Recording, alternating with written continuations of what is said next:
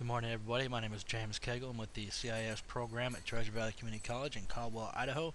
I'm a second-year student. Today I'm making a video. I'm using VMware, and on that VMware I have Windows Server 2008 installed, and I'm using Cam Studio to record the video. So today what we're going to do, we are going to set up automatic updating. Okay. Then we have to wait for this to install. Go ahead and click out of that. So what we're basically going to do is we're going to click on the enable Windows, automatic updating. Okay. Then we're going to download and install. We're going to change the settings.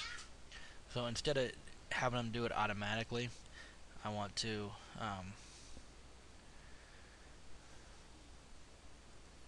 let's see, download. I want to choose to install them. Give me that. I'm going to say OK. OK. We're just going to check it over. Alright.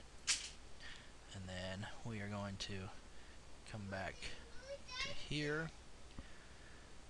We're going to make sure everything is okay. We're going to check for updates. And then it's going to go through a process. It's going to decide whether or not we have any. And if we do, we're going to go ahead and install them. And that should be good.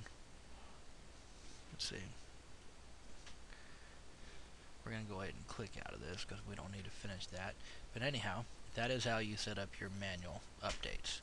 It's pretty simple. Basically, come here, click on here, and then you decide what you want to install, which is here. You have different options of what you want to do, and that's how you do it. Alrighty, my name is James Cagle. Thank you much for watching.